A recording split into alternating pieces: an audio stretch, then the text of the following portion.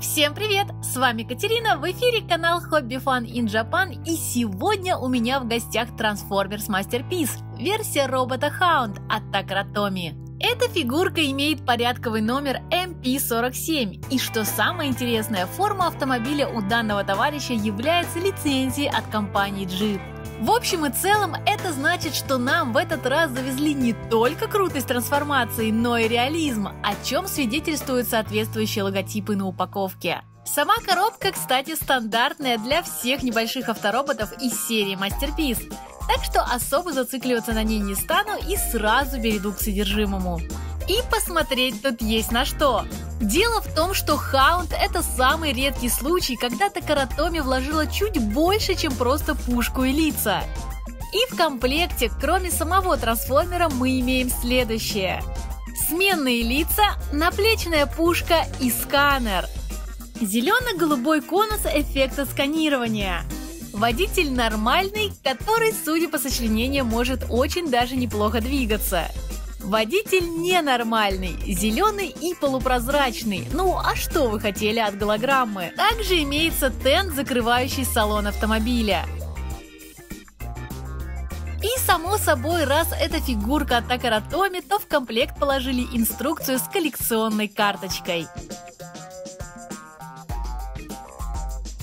А вот эта белая бумажка – это работа над ошибками. Походу, где-то производители оплошали с инструкцией и пришлось печатать пояснение к опечаткам. Но пора доставать наш трансформирующийся транспорт из коробки. И если честно, то я просто поражена детальностью сборки и форм. Так как это копия автомобиля Jeep, у которого изначально должен быть открытый верх, то, как вы заметили, в салоне нет никаких рудиментов от робота. Да-да, мы наконец-то получили трансформирующуюся тачку, которая выглядит как машина и внутри, и снаружи. И, кстати, у MP47 открывается капот, так что при желании можно сделать очень занимательные позы, чем я сразу и занялась. Хотя при открытом капоте все же видны руки. Но тут есть пара нюансов. Эти самые руки очень похожи на расположение элементов двигателя, так что понять, что это такое, до трансформации невозможно.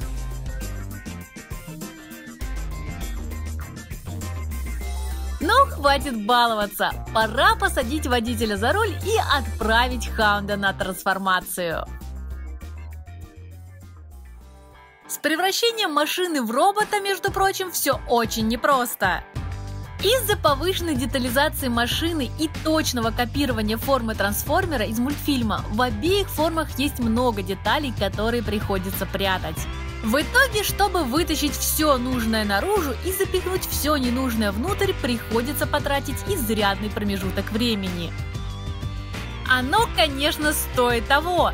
И итоговый мех реально смотрится круто, но, знаете, второй раз я этого делать что-то не хочу. Короче, вот он, готовый Hound. Все части, как полагается, покрашены, краска матовая и хорошо лежит. Все мелкие маркировки, полоски и прочие элементы детализации на месте. Из заметных минусов это явно видные колеса внутри грудной клетки и странные пустоты в ступнях. Но если использовать правило 1 метра и немного отодвинуться, то все не так уж и заметно.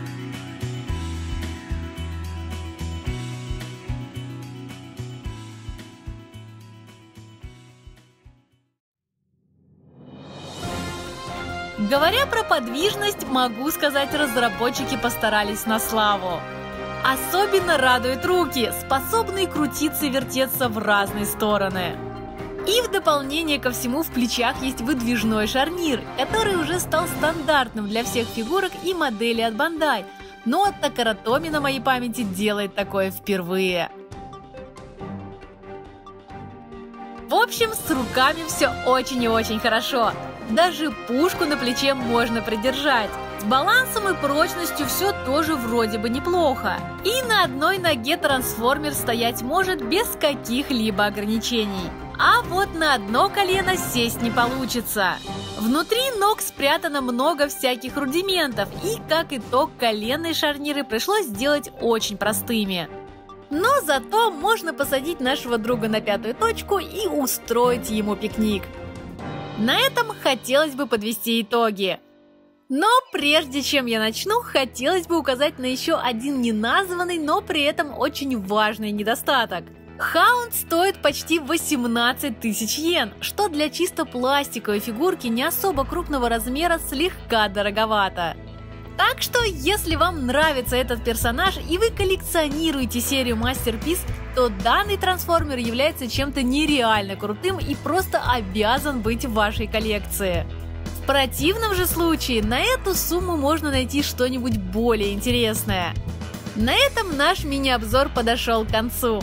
Всем пока, ставьте лайки, если понравилось, и не забывайте подписаться, впереди еще много интересного.